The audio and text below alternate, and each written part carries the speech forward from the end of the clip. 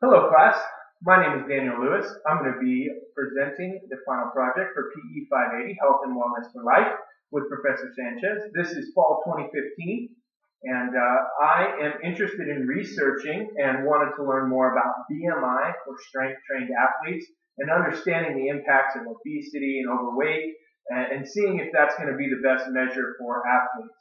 I was an athlete myself, and I never fell under the healthy range, so I wanted to understand and learn more about that and see if that was the best measure. So understanding the body mass index, what is BMI? So BMI is a function of our weight and our height. So that's going to give us an output that's going to tell us within a certain range. So BMI does not measure specifically body fat, but rather it's going to give us an output that's going to give us a healthy range or an overweight range or obese. So that's going to fall under certain categories. So that output is going to help us to know what we fall under from healthcare professionals. So the question becomes, is BMI the best indicator for athletes? So BMI, according to the CDC, they determine that anyone with a BMI over 25 is considered overweight, and anything over 30 would be considered obese. That would mean that an athlete at 6 feet 2 inches tall and weighing in at 200 pounds would have a BMI of 25.7, and that would be considered in the overweight range. So that would be a healthy size that you would be considered for an athlete if you were looking at someone on a football team. So the CDC does acknowledge that additional measurements or assessments would be needed as far as understanding the overall health of an athlete. This question was posed to the CDC, and they acknowledge that that's not the best way.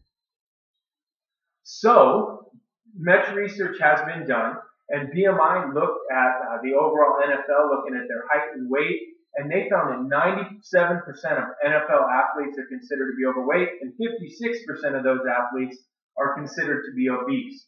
So, using BMI as the assessment is going to show that some of our best and highly trained athletes are considered overweight and obese and unhealthy. I think just based on the eye test alone, we can tell that that's not going to be the case. Also, the research study by Matthews and Wagner, they found that using BMI as an assessment method showed 81% of collegiate football players were considered overweight and 35% were considered obese. Now, the study did show that offensive linemen were the most at risk, and they were found to be overweight and obese in all the fields of study. So they didn't look at just BMI, they also looked at waist circumference and body fat composition. So those were more things that were studied in that field. The study did recommend to use body fat percentage as a part of the assessment rather than just BMI. So that leads us to figuring out what's going to be the best form of finding out an athlete's body composition. So BMI is not an accurate predictor of overfatness in young athletes and non-athletes.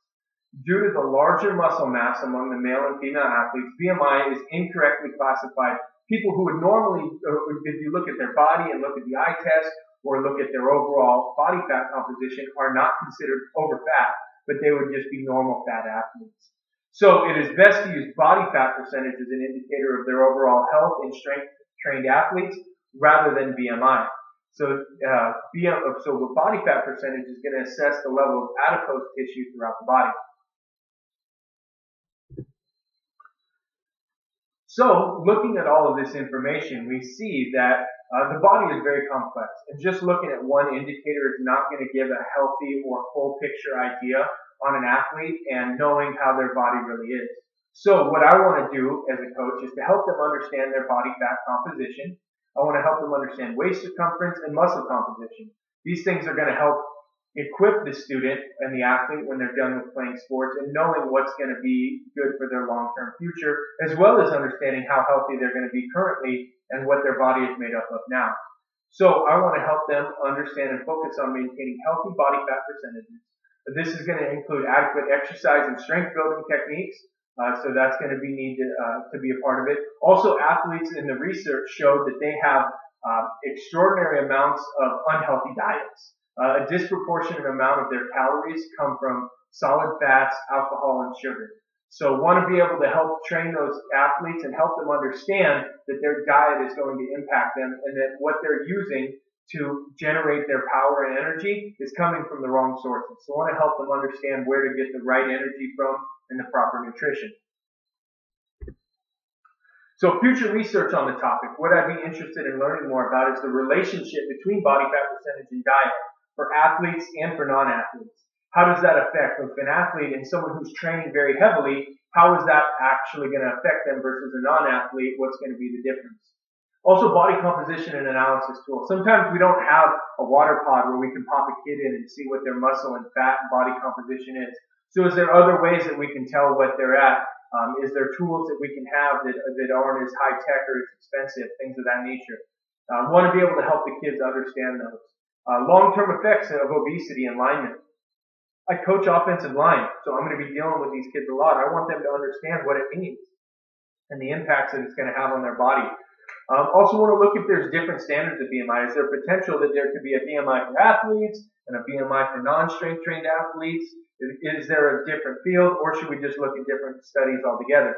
And what is the best measure for strength trained athletes? I want to research that in the future too, see what's going to be the most useful.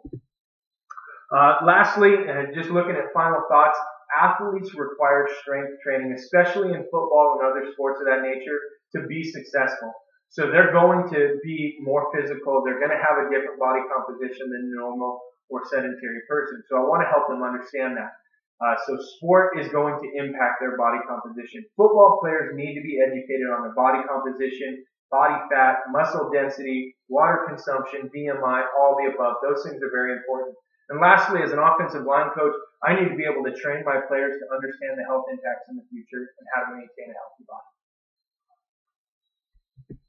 Here's the research and where I looked at. I found different articles. You can see the CDC and the like. Thanks.